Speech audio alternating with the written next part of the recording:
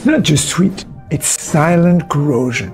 Sugar doesn't only fill your plate, it rewires your brain, your heart, your future.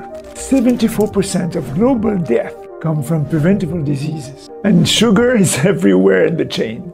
Obesity, diabetes, heart disease, even depression and cognitive decline. Not slowly today, but in real time as you sip. But here is the catch. Not all carbs are the same. The molecule, the source, the frequency, they don't add calories, they add risk.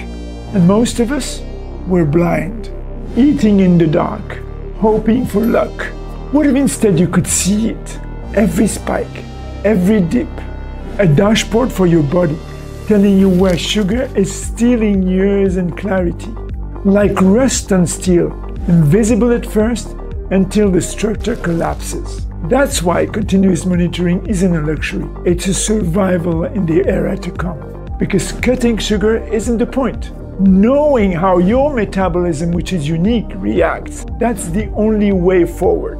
So you ask yourself, will you let sugar program your decline? Or will you track and learn and adjust and outsmart it? I'll send you your pre-metabolic self-assessment quiz.